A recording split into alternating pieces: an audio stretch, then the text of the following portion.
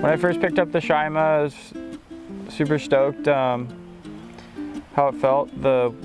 Had a little more weight, which is good for offshore winds and bigger conditions. And yeah, the rails felt really nice. They're flat deck with a panel and nice and round up forward, nice and forgiving, but then sharp off the tail. And yeah, the bottom was super nice, slight single and a little bit of double to V. He did a good job. I think he glassed it, but yeah, the glass works really nice on it.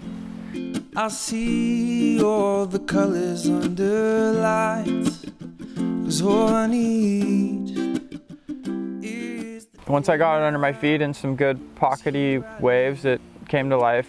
Yeah, it was really fun to just draw kind of different arcing lines and turns, and you could push pretty hard on it once you got it going, and yeah, it just needed a round pocket and it really came to life.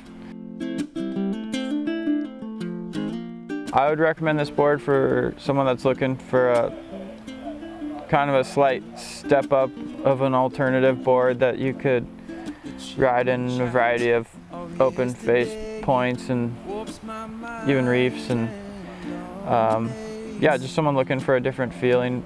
With the Widowmaker setup, it has a unique drive and flow to it. I'm a simple man, please don't complicate, 'cause all I need is the day now, 'cause here I lay